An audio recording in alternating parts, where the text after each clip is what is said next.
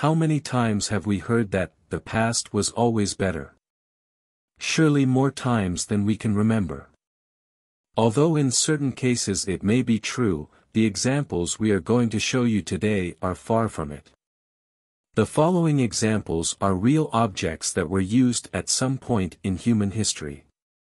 Their function was entirely practical, hence their bizarre appearances.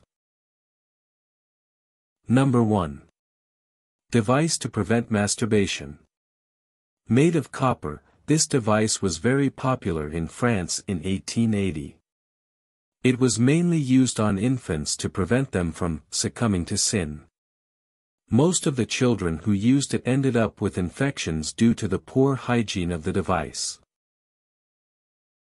Number 2.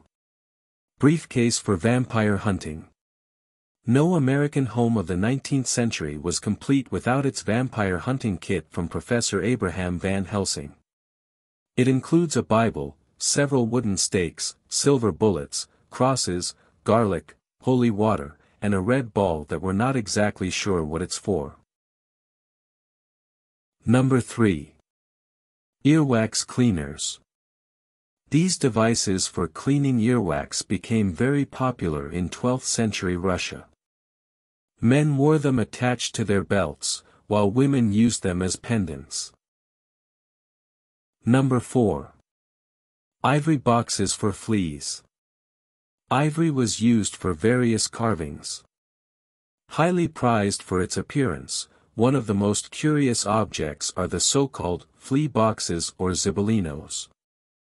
These items were used for the capture and elimination of the then very common annoying parasites. Number 5. Sable marten fur. The sable marten fur was highly prized in the 16th century. The reason is much more disgusting than we might imagine. As you know, hygiene was non-existent in those years. The fur of this animal was used to attract fleas and thus avoid having to take a bath. Number 6. Dance card. Dance cards or dance booklets had a utility that is now unthinkable. On their pages, the melodies that were going to be played that night and the partner with whom one was going to dance were noted. It was very frowned upon to commit to a dance with a lady and then forget said commitment.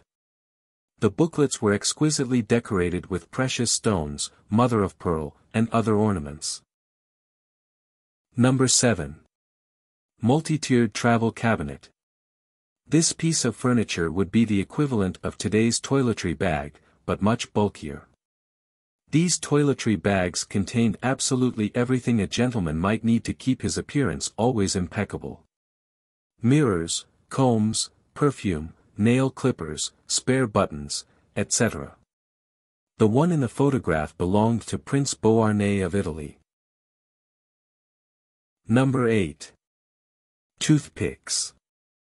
Currently, toothpicks are usually made of wood and are disposable. The one we see in the photograph dates back to the year 1620 and is a small work of art. Number 9. Hands for scratching the head. We've already talked about the poor hygiene culture practiced by our ancestors from a couple of centuries ago. If we add to their scant inclination for bathing the passion they had for incredible and bead-filled hairstyles, we have an ideal breeding ground for nits, fleas, and lice. To maintain these exaggerated hairstyles' shape and consistency, oils and greases were often used, which quickly became filled with little bugs. The scratching hands were used to dig into the hair and thus alleviate the itch caused by these unpleasant tenants. Number 10. Very strange chamber pots. The chamber pot in this photo was intended to be used during travels or outings. Having to undress to go to the bathroom back then could be a problem due to the many layers of clothing the outfits had. What is unexplainable is the need to draw an eye on such an instrument. They came in all shapes, sizes, and colors. Without a doubt, each one was more curious than the next. Number 11. Buttonhole flower vase. This little marvel was simply a portable flower vase. It was designed to fit into the buttonhole of jackets or dresses. Inside, a bit of water was poured so that the flowers took longer to wilt. Its ornamentation was by no means simple. Number 12. Button hooks. As the name suggests, these tools are used for fastening buttons. During the Victorian era, clothing with a huge number of buttons became very fashionable. There were boots with 20 buttons, gloves with 10, and as for dresses, let's not even go there. Button hooks considerably facilitated this task. Number 13. Teacups for men with mustaches. During the Victorian era, the mustache was a key feature on any man's face. Large, small, bushy, or stylized. There were mustaches of all shapes, sizes, and colors, and taking care of them was crucial. To prevent mustaches from getting soaked or losing their stylish shape when having tea, cups with mustache guards were invented.